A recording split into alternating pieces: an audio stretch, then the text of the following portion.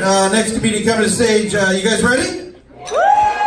There we go. Okay, this guy, really funny guy, newer comedian around San Diego, also practices law here in San Diego. Big round of applause for Joe Samo!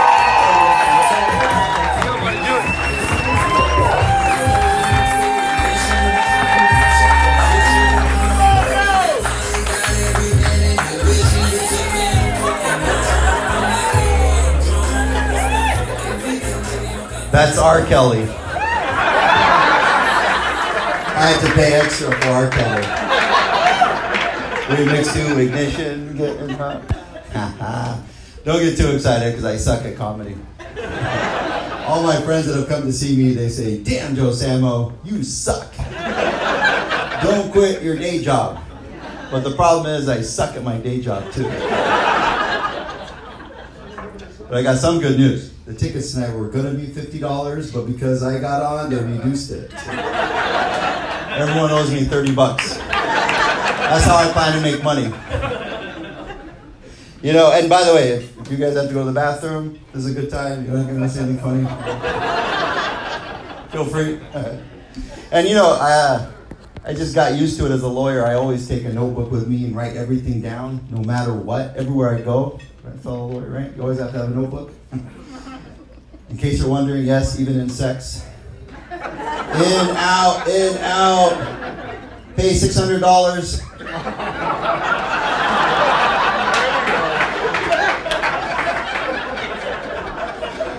It drives my wife crazy, because one time, you know, when we got married, she's like, "Are you ever gonna cheat on me?"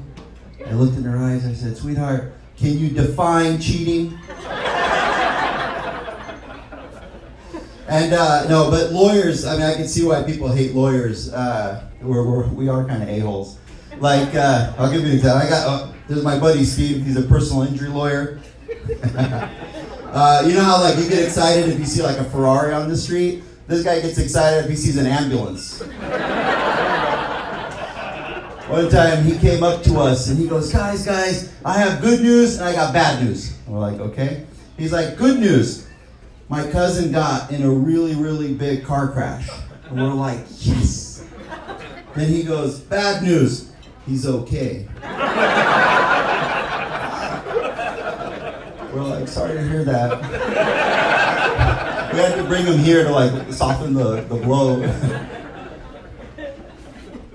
And then for work, I had to go to Arizona last week. Do we have any Arizonans here? Okay. I can see why they're back here. Arizona is crazy. It's like, imagine the city of Santee becoming a state.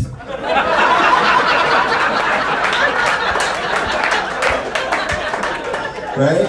And then I saw all these people in Arizona with these like Confederate flags. And I wanted to tell them, I wanted to say, bro, Arizona was not part of the Confederacy.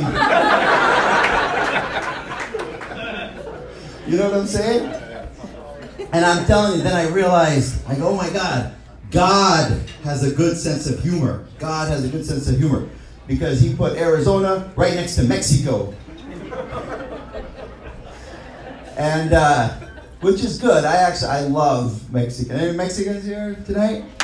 Couple? I love Mexicans. I have a very good friend. His name is Fernando. And he's such a sweetheart. He tells me, oh man, Joe Samo, mi casa, su casa, which means my house is your house. And he's such a sweetheart. Well, right when he told me that, the next day I went to the bank, I tried to take a line of credit out. Fernando was so upset at me when I tried that. I'm like, come on, dude, you said mi casa, su casa. Like, what's next? I have to stop banging your wife too? What's up? This is mi casa, su casa crap.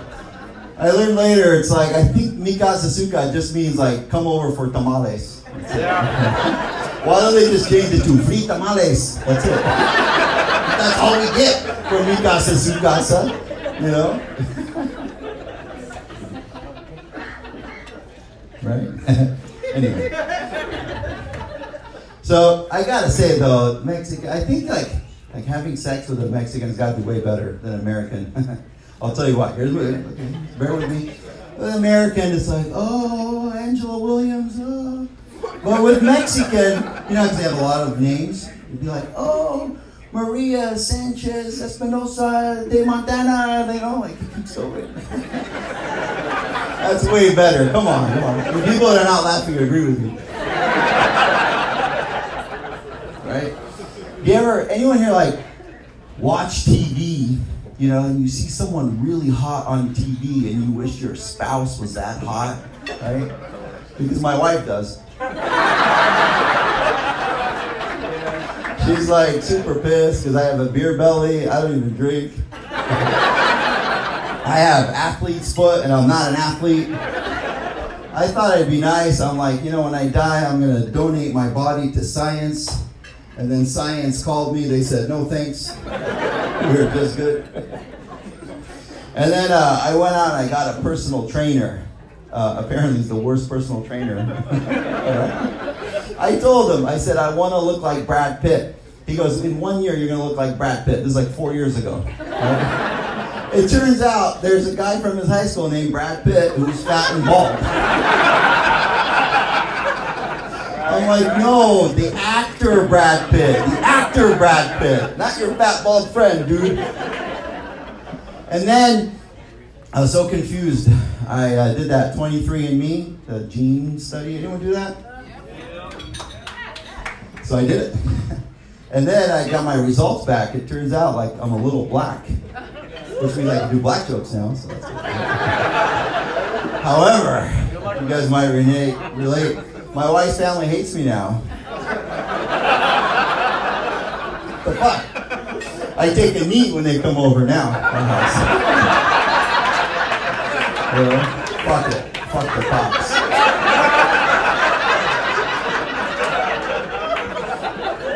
Fuck the cops.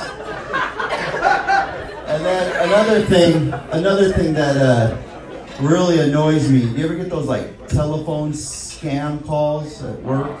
Like, you don't fucking pay me, we'll kill you, or get you, you're gonna be arrested, motherfucker, you gotta pay us, right? I get those all the time. And then I said, fuck this. I blocked my wife from calling me. Play R. Kelly. By the way, there's a reason why. Okay, we have mic problems. It's kind of my fault. You know, I took a class here a long time ago. I know what you're thinking. You're like, wow, that was a waste of money. But the instructor was like, hey, make sure the microphone, like, hold it right up to your mouth. And he goes, pretend it's a dick, Joe Sam. I'll put it right to your mouth.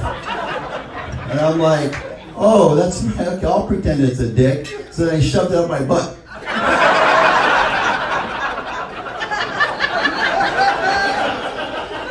Now we have mic problems every now and then. Yep. Yes, okay. No. My wife is from Detroit, Michigan. Any Detroiters that represent? Yeah, she's from Detroit. We were thinking about like buying a house. We started looking at houses in San Diego, and we realized we got a choice. We could buy a house in San Diego, or we could buy all of Detroit.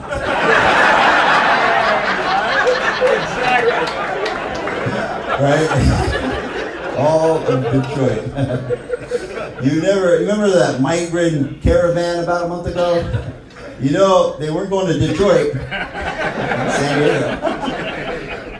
That's perfect. We don't need a wall. We could just like, next time that happens, if that happens again, we could just like go to the migrant caravan and be like, okay guys, we're going to send all of you to Detroit. We're like, fuck that. We're going back to Honduras. Oh, is that the time? What was it, about a month ago? That New England Patriots owner, Bob Kraft, got busted. You guys heard about this? Bob Kraft got busted. He went to a massage parlor and he got like a happy ending, which is a hand job, and he got busted. When I read about that, I got so pissed off because I was like, wait a minute, you can go to a massage and get a massage? Like, you can go to a massage parlor and just get a massage? I didn't know that. Me growing up, it was a little different. Now I know why it's called a happy ending, because there's something that's supposed to happen before it. And then, let's see, in my world as a divorce lawyer, I do happen to come across like very, very funny stuff every now and then. One time, I had a gal who was freaking crazy. Like, she was just crazy, crazy. She'd throw things, yell, scream, everything. She was just crazy. And her husband, who was my client, was like, oh, Samo, she left me. We're getting divorced. She has another guy. She left me for another guy. What do I do? I said, listen, this is the deal. We call that guy and say, thank you. Let's just pay him child support.